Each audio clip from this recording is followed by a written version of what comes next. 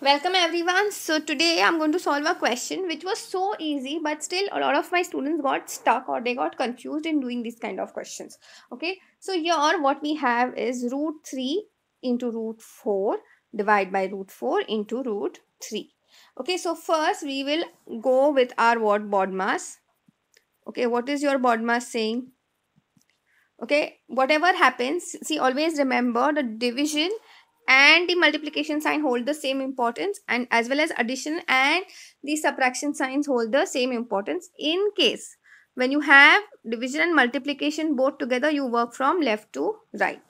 Okay, so now what we have over here is, see, root 3, and then we have what, root 4 divide by root 4, so that becomes what. So first let's just write this properly.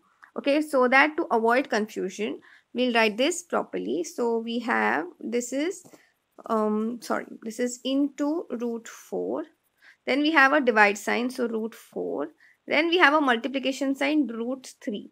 I'm sure a lot of y'all would have got confused because this, actually a lot of students thought this is nothing but what, root 3 into root 4 upon root 4 into root 3. But that is not the case. If this is what they were trying to say, then in that case, my dear students, they would have, given a bracket. Okay, but since there is no bracket given, therefore we will take this representation.